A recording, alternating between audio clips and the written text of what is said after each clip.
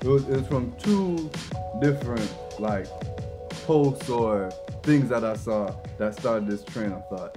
So I saw Russell Wilson, quarterback for the Seahawks for our international. Kawhi Leonard Jr. You know what I'm saying? So I got the straight backs right. Word. I didn't even see that. I got that right? American, you know what I'm saying? Football. Yeah, for the Seahawks. Yeah. So all right. So that I had to make sure, because nigga, I'll be like, yeah. His thing is Formula 1 in soccer, y'all. Bro. Basically. No, you messed up. It's like, no, he plays for so and so and he's so and so. Like, relax. Word, cause niggas just be traded overnight. You never know. So anyway, back to what I was talking about. He made a post about immigration, and he actually posted like a picture of like two corpses, like a child and somebody, and they're saying how he posted that. Yeah, and he was saying how this is wrong. This shouldn't happen here. And he made a point of he called himself the descendant of a slave, and I kind of like I see where he was coming from, but I didn't really that didn't rub me the right way. You know what I'm saying? Like I was just like, we go further back from that. What was you know the what point I'm saying? But anyway, the point he was making was like, everybody should have a chance here. You know what I'm saying? Because y'all, going back, we all came here from somewhere else. You know what I'm saying? So that was his point. And of course, the NFL fans, people were like, you should just do it legally, but being assholes. Anyway. Or did they hit him with the stick to football shit? Of course. Probably. Yeah. Of you course. Can't be more than two things, right? Word. Not if you're an athlete. Word. I'm trying to see how far he takes it, and if they try to do him like they did. Yeah, I hope he don't back now. Word. Like he's dated Sierra now. He got to represent. Word. You know what I'm saying? She gonna dance on his face.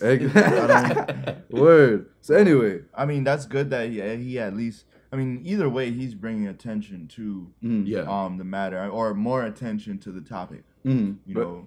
Anyway, my bad to cut you, but to get back to the broader point, I also saw I was watching clips from the BET Awards, and I saw one where y'all know Burna Boy, from Nigeria.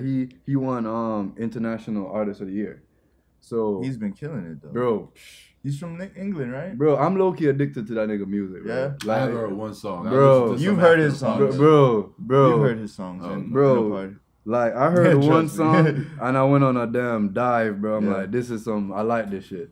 Because I feel like this is how I would sound if I tried to sing some shit. Yeah.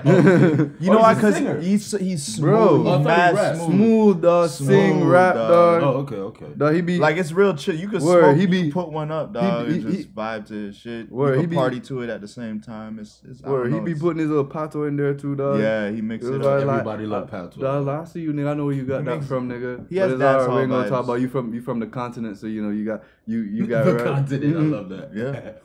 But anyway, his mom, he wasn't there. His mom accepted the award for him. So she said that hers and his overall message to all black people in America is that you're African before you're anything else. And I was just like, yo, and I found it so interesting. Like I saw that like shortly after I saw like that and I started thinking about the parallels, and I started thinking about like us as black people, like what do we see our identity as? Do we see it as like Africans? Do we see it as former slaves? And what does that feeling, or what does that identity, how does that translate into our like self-value of who we are? And I feel like a big part of it is about what you know and what you've been taught. Because from an early age, my pops always said, my parents Jamaican, background Jamaican, and pops always told us about the difference between us and black Americans, because he was like you have to be empathetic with black Americans because their past and their slavery and all that was different from ours. Like we were never in bondage. We were never in the same way. Yeah, sorry. Yeah, let me say in the same way. Like they were beaten, they were humiliated, they were raped. Like we didn't go through the same horror they did, even though it was horror, but it wasn't the same. So you have to understand, You have to empathize. You know what I'm saying? Because a lot of foreigners, not just Jamaicans, Haitians, Jamaicans, Africans, whatever, they come over here and they just hate Black Americans. Or they look down upon. Yeah, they look down upon them. Like, no, you have to understand what they went through. You know, what their ancestors went through. But then that goes to show you what America does to Black people, bro. Yes. You know what I'm saying? Like, and it still goes on. Like with the education system, the school to prison pipeline, the justice system, like America could generate, like, definitely see like their treatment of Black people just based on, because even like when you see, and that's not even a knock on saying it's not a knock makes it sound like a knock, but like but you can say it's like it's a purposeful effort to keep Black people at a certain level. Oh, absolutely. You know That's been going on for you, your mom, your daddy, everybody. That's been a thing with America. Always, how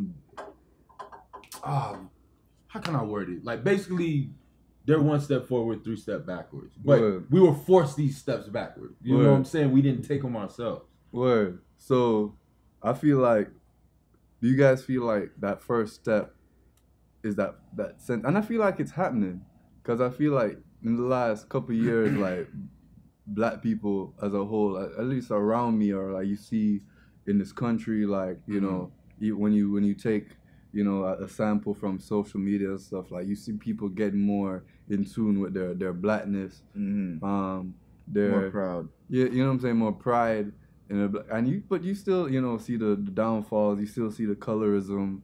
You know what I'm saying, the race bias. But you know, it's coming on, and like what I like about approach that I see is it's like ownership rather than, hey, help us, you know what I'm saying, or give us a hand, you know, because that only went so far, and they're not going to relinquish power, you know, whether they consciously think they're doing that or not. And when I say they, I'm being very obscure, and you know. No, I understand.